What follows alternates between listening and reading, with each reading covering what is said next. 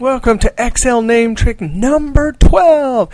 Hey, if you want to download this workbook and follow along, click on my YouTube channel, then click on my college website link and download the Excel workbook, Excel name series 1 to 12. Hey, trick number 12, I saved up a bunch.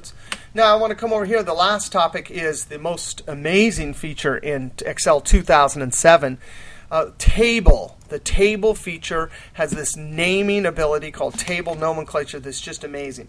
Hey, I want to convert this to a table, and this only works in 2007. I guess insert table if you want, but the keyboard shortcut Control-T or Control-L for earlier versions when we had lists. Control-T, it says, where's your data? There it is. Does it have headers? Yes. Click OK. Now, watch this. The whole table, if I come up here to Table Tools Design, it has the name Table. Let's call this DSSR for Date Sales Rep.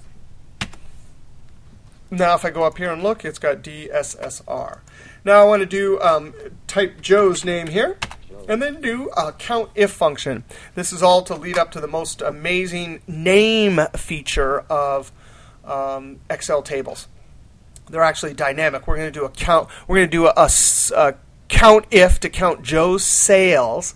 But we're going to then notice that as we add records to this table, the formula will be updating.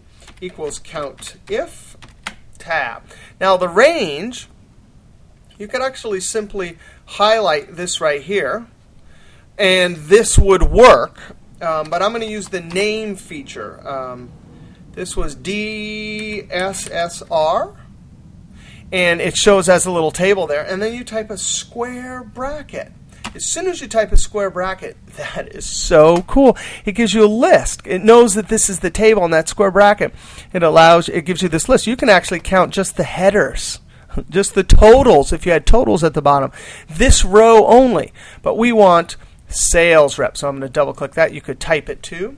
And then end square bracket. Square brackets are right like below backspace but above enter, and to the left a little bit.